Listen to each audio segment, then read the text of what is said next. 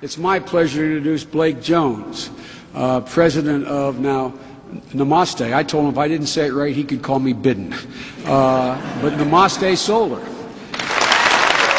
Thank you, Vice President Bidden.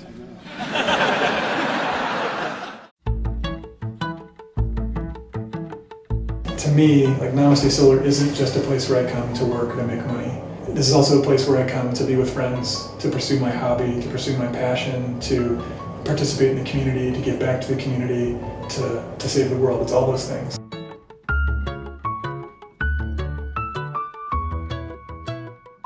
At Namaste Solar, one of the ways in which I know I'm home, so to speak, is that I love having all those things under one roof, doing them all at the same time.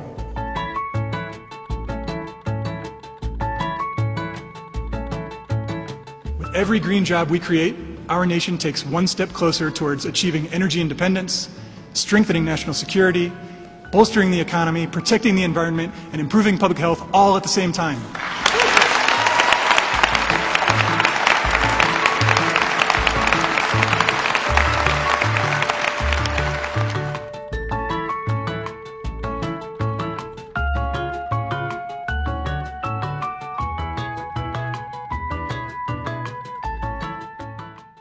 So I'm honored to be here with Blake Jones of Namaste Solar. It's gotten tons of awards, your company, which is employee-owned, fastest growing, best place to work. So you're a great person to ask the question, which I wish I should have called you up a couple years ago.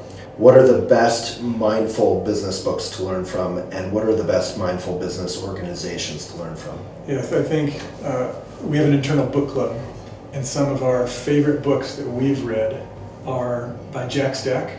He wrote a great book called The Great Game of Business about open book management, and he wrote another book, I think it's A Stake in the Outcome or A Stake in the Game, about employee ownership. Strongly recommend Jack Stack's books. And they're actually fun to read? They're fantastic to read. Another book that we really like is called The Company We Keep by John Abrams. It's about an employee-owned cooperative that's a home builder in Massachusetts. Another one of our favorites is a book called Maverick by Ricardo Semler. It was written back in the early 80s, but it is a fascinating, inspirational book that'll definitely get you thinking outside the box. We love the Maverick. You buy that one for the cover alone? Yeah. Yeah. That's good. Small Giants by Bo Burlingham. Yeah. Wonderful book that highlights a lot of companies. I think the second title is Companies That Chose to Be Great Instead of Big. Mm-hmm. And just companies that want to pursue things in qualitative ways, chose quality over quantity, so to speak. And this is something I read. I've never, other than, some Buddhist books like Pema Chodron, I've never recommended a book as many times as Small Giants. Nice. So that's a keeper. I love Small Giants. Yeah. We also like The Divine Right of Capital by Marjorie Kelly. It's a book about the shareholder primacy and about, she calls it aristocratic capitalism. And we love capitalism, but we want a more democratic form of capitalism. Divine Right of Capital is a really neat book to read about that. And then the last one, just a fun one, we all liked Raising the Bar by Gary Erickson, the Cliff Bar book. That was a really fun one. And we have a whole video with him about Raising the Bar. Oh, cool. Yeah. Yeah. And then 3 organizations I'd recommend people check out. We're very passionate about employee ownership, about B corporations, and about workplace democracy. And there's an organization for each of those. So B Corporation, fantastic. To check out B Corporation, I think it's bcorporation.net. World Blue, it's World Blue without the E. They're an organization, a nonprofit dedicated to workplace democracy in all of its ways. Not just about decision making; it's about transparency, fairness and equality, things like that. So World Blue, and they've got a conference every 2 years. And then the last one. Do you go to those conferences? Yeah, we love those conferences. Worthwhile. Yeah, they're very worthwhile, and you can hear people.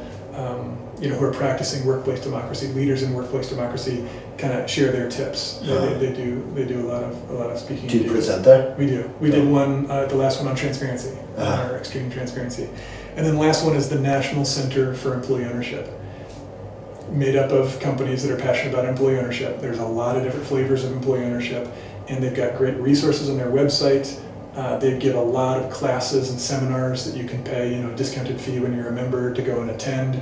And then they have an annual conference, I think it's in Denver next year, that's great to go to. You just learn a lot about employee ownership. You can see all the different ways in which companies structure their employee ownership model. And then, of course, there's a lot of panels and speakers and seminars on Creating an ownership culture, as an example, is a really common one.